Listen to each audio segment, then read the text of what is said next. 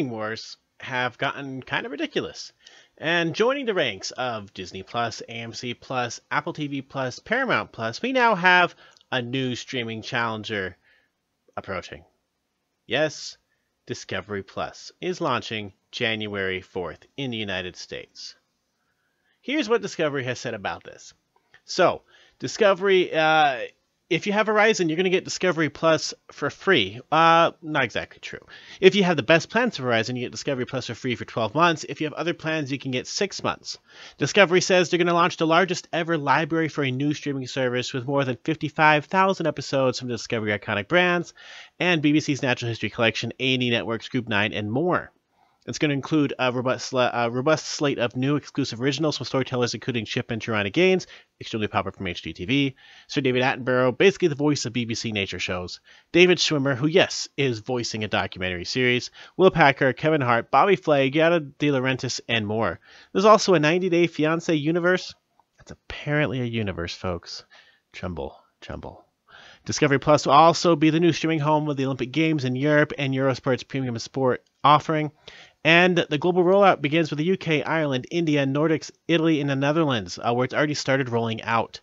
So this was the plan. It's going to come here on January 4th, 2021. And here is the important part of this. So, first of all, when you think of Discovery, think of stuff like HGTV, Food Network, TLC, ID, OWN, Travel Channel, Discovery Channel, Animal Planet. Also going to have BBC and A&E and so on here. So, here is the pricing.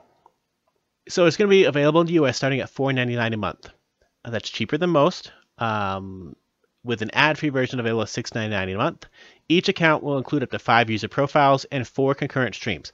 Most streaming services only do 2 or 3, so 4 is pretty close to the most. At launch, it will be available across all major platforms, including connected TVs, web, mobile, and tablets.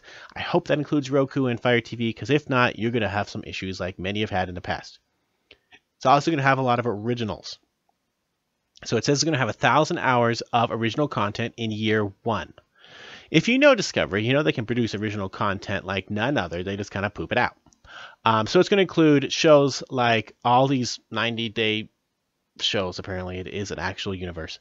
Lifestyle shows like this one right here. You have Bobby and Giada in Italy. You have all these food shows. You have home improvement shows. You have true crime shows. You have adventure shows. These are, I say this like Exploring Route 66 right here. Nylon ropes. Here's Mysterious Planet, narrated by David Schwimmer. An epic journey to the ends of the earth, combining humor with awe and beauty of the natural world. Great mysteries beneath the world's most incredible species. You have a show with Mike Rowe right here. You have documentary series. You have paranormal series, and so on. So let's have a look right here. So if you want to sign up in the United States, you can put your email right here, and it'll give you some idea of what's to come. Here's, again, some of the channels and shows you can expect. And, again, some more. If you're the type of person that likes to watch Property Brothers, like there's a lot of people who do, Gold Rush, Hometown. My wife loves that show. Expedition Unknown, My 600-Pound Life. That show actually terrifies me, but that's for a completely different reason. Ghost Adventures. Food. There's a lot of different stuff here. If this interests you, perhaps $5 a month is worth it, because a lot of people binge on this stuff. If you have Verizon, it seems quite worth it. You get it for free anyway. You might as well check it out.